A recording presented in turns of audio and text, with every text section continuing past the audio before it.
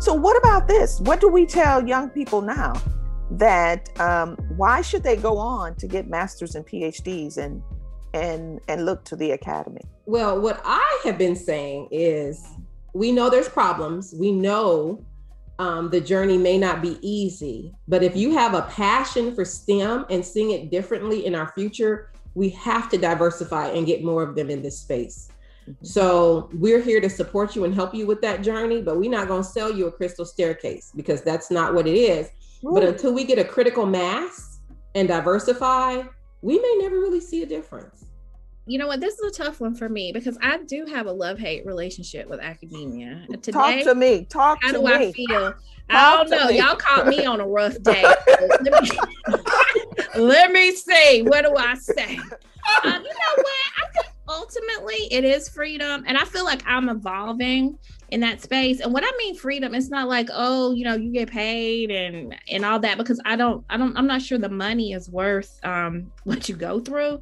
But I'm kind of at a place now, you know, as a full professor, where I have I've learned who I am. I'm learning who I am. And it's taken a long time. Retaining your identity is something that I say too. I didn't do it at first. You know, I always talk about assimilation and code switching.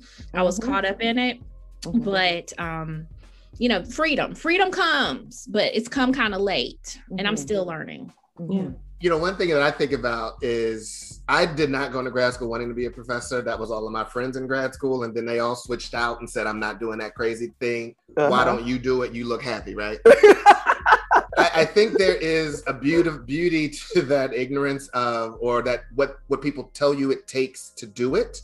Because then you think, I've got to drive this way and I've got to get all these things, or else it's impossible. And I think we've all heard students say, well, I can never be a professor because this thing didn't happen for me at this point in time, so it's all over, which is actually not really true.